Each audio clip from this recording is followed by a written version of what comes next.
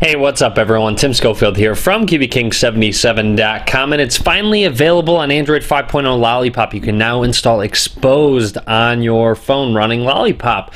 Now, it is in alpha state, so keep that in mind. You might run into some bugs. You'll see I have an Nexus 5 right here. I'll show you some things on it in just a little bit. But anyways, for those of you that don't know what Xposed is, it's actually one great thing I love about Android is something that you can make a lot of various tweaks to your phone. So many different ones. I'll talk about some of them in just a second. And with these tweaks, you do need to be rooted, so kind of keep that in mind. If you're not rooted, you might not be able to, you're not going to be able to do some of these. You will have to be rooted, but and some of them aren't going to work on Lollipop. Not all of them have been updated to work on Lollipop yet. I will post all information, all your questions that you need answered in the description of the video. I'm going to make an article, post links, post so much information, instructions, download links. Everything is going to be available. Compatible module, spreadsheet, everything is going to be in the description of the video linked. So be sure to check that out before you go ahead and do anything, before you install it on Lollipop. But now, once you've done that, or if you want to just see what Xposed is, let's go ahead and check it out. Alright, so as you can see, my Nexus 5 right here, I do have the Xposed framework already installed and the app as well. On Lollipop, you need to flash the framework within a custom recovery. So you'll see, you go to framework, and you'll see at the top, installations only possible manually via recovery for now.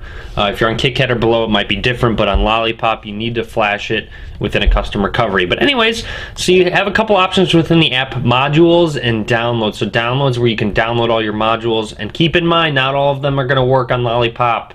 Check the spreadsheet before you install them, otherwise you might run into some boot loops and other various issues. You also see modules right here, which shows which modules are actually already installed, the modifications that you have installed, and then download, which is where you can actually get specific ones. So anyways, if you want to install it, like I said, find the one you want. One that I always recommend, and especially on Lollipop, that's really needed, is called Restore Notification Ticker on Lollipop. You just find it, select it, you'll see a description, links, and then swipe over and you'll see versions, and you just go ahead and press install. It'll install, and then you need to reboot the device for it to take effect, so kind of keep that in mind. Some of them actually you need to install and then go back to modules, and then you need to change the options. So you can select it. You'll see this Lollipop power menu has a bunch of options that you can change, and you have to tick those before you reboot the device for it to work properly. So you'll see now, that's one I can show off, Lollipop power menu. I press and hold the power menu.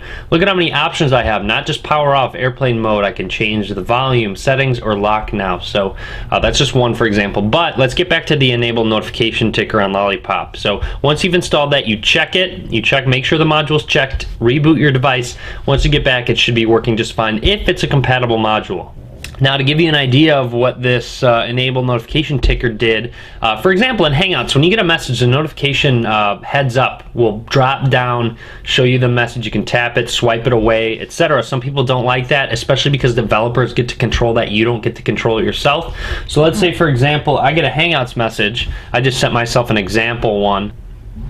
You'll see up at the top, it doesn't bring that heads up. It actually shows the message and goes away. It brings up that notification ticker that used to be on previous versions of Android. So there you have it. That's just another example. Another cool one is called Force Immersion.